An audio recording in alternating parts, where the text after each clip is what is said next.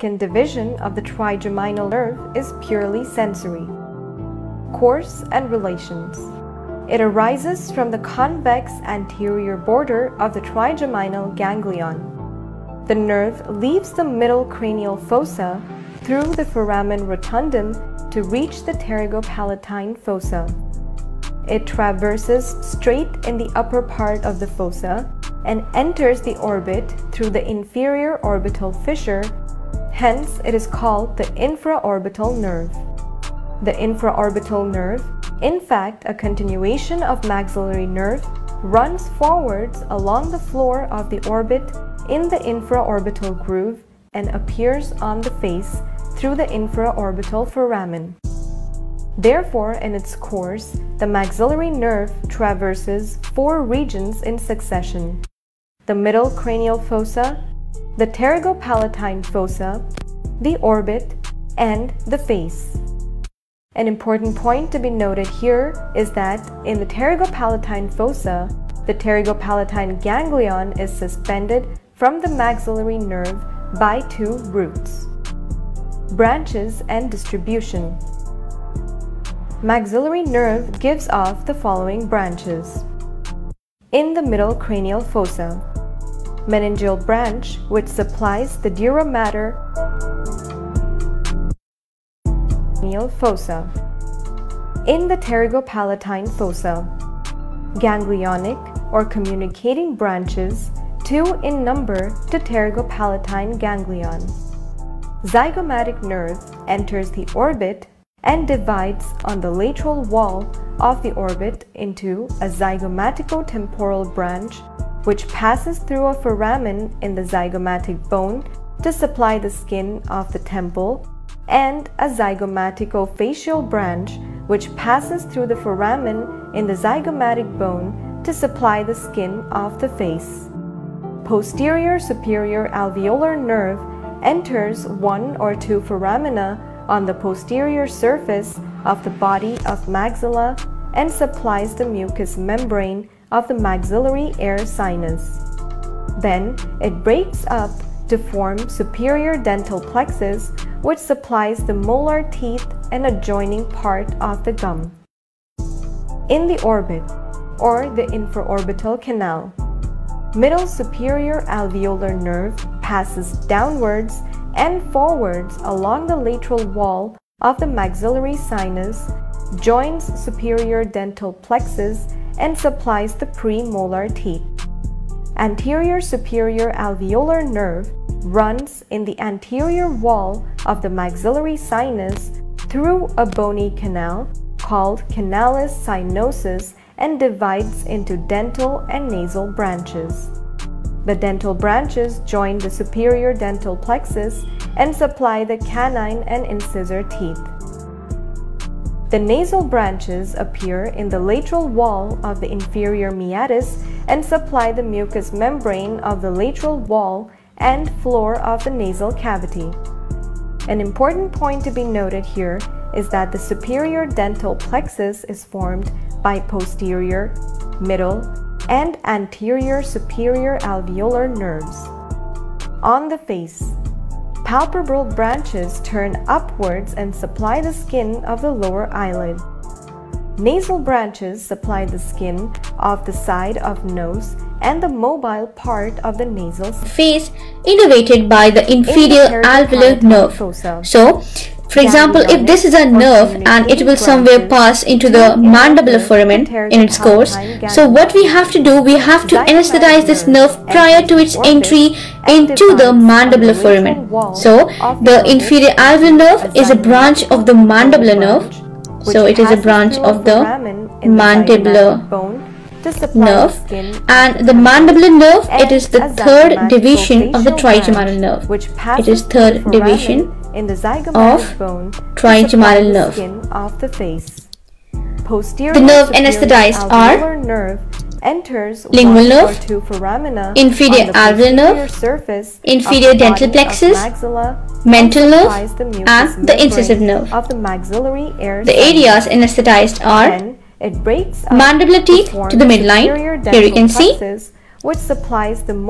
body of the mandible, inferior portion of the ramus, Buccal mucoperiosteum, mucous membrane anterior to the mandibular first molar, middle superior alveolar nerve, anterior 2/3 of the tongue and the floor of the oral cavity. This is by the lingual nerve. So here you can see, so this area, it is innervated by the lingual nerve. So lingual nerve is very close to the mandibular nerve. So whenever you give the block of inferior alveolar nerve, usually the lingual nerve is also anesthetized. Of the maxillary sinus, lingual soft tissue and periosteum. Here you can see, this is also by the lingual nerve.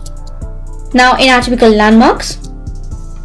Pterygomandibular fold, anterior border of ramus of mandible, external oblique ridge, retromolar triangle, internal oblique ridge, coronoid notch, pterygomandibular raphe, pterygomandibular space, buccal sucking pad.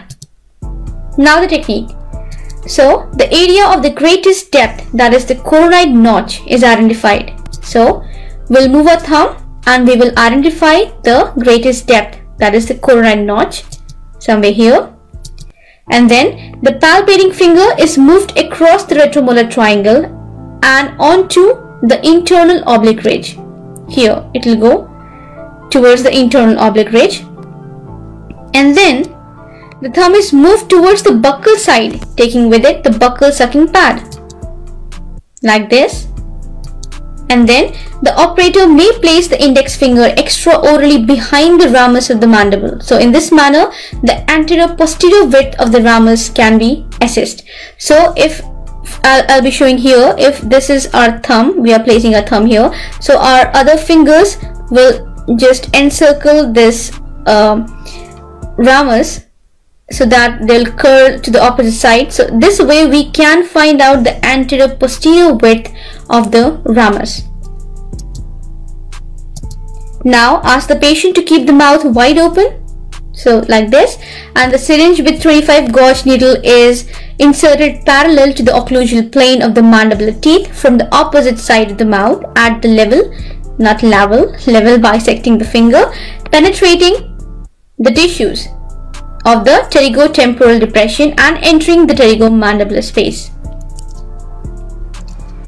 The needle is penetrated into the tissues until gently contacting the bone on the internal surface of the ramus of mandible. So our injection will go like this and it will contact the bone, and once it contacts the bone, so the needle will be withdrawn about 1 mm. It will be withdrawn about innervated by the inferior alveolar nerve. After negative aspiration, so, we have to deposit if this is 1 to 1.8 ml solution into the mandibular foramen, and this has to be done. So what we have to do, that is within a duration of prior 1.5 to 2 minutes, we have to deposit the mandibular foramen. Do not hurry in that. So the inferior alveolar nerve is a branch of the mandibular half of the inserted depth is withdrawn. So it is a branch of the mandibular, and then the remainder of the solution is injected. And the mandibular nerve, it anesthetize the lingual division of the so as I already told, that lingual nerve is very close to the mandibular nerve, so you can you can anesthetize the lingual nerve, the nerve anesthetized during this procedure also. Lingual nerve, inferior alveolar nerve. Now we see a technique. So here in this picture you can see that the incisive nerve.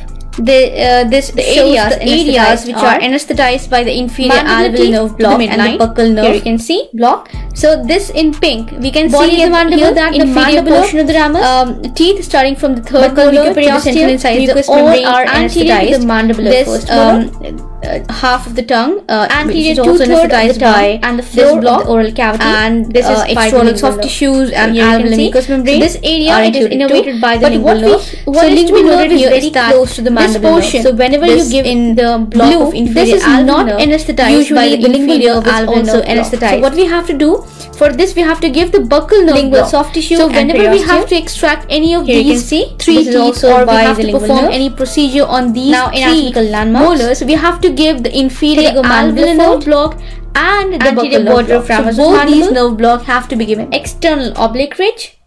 So for this we have some techniques. Internal oblique ridge, coronoid notch. Two techniques are there. Pterygomandibular raphe. First is the direct technique, and the second is indirect technique, buccal sucking pad. In direct technique, inferior alveolar nerve is anesthetized first. The area of the greatest depth, that is anesthetized in the third position, is identified. So So the indirect will move also called as fissure. We will identify the greatest depth. That is the coronary notch. We see here inferior alveolar and is given first. The palpating finger is moved across the retromolar triangle. In the indirect, the long buccal is given first. Internal oblique ridge and the inferior alveolar. So we see that towards the internal oblique ridge, the sequence is reversed. And then the thumb is moved towards the buccal side. Now the direct taking with it the buccal. So first position, IAN is anesthetized from the opposite side. So if we have to place the index finger here, we will behind the ramus from the opposite. So in this manner, the anterior posterior width of the ramus can be assessed.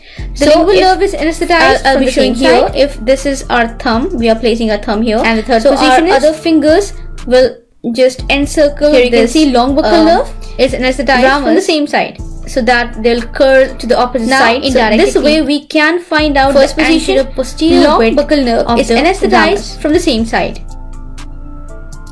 Now ask the patient to keep the mouth anesthetized from the same side, so like this, and the syringe with 25 gauge needle is position inserted parallel to the opposite plane of the mandible teeth from the opposite side of the mouth at the level, this way, not level bisecting the finger. Now the penetrating the tissues. The first complication is the transient facial paralysis entering the pterygomandibular. So this is produced by deposition of the LA into the body of the parotid. The needle is penetrated. Here you can see in the diagram into the tissues. So this is not the right technique here on the internal surface went into the ramus gland. So you can see it is penetrating here. Our injection will go like this. This can cause transient facial paralysis because our facial nerve the bone passes through this gland.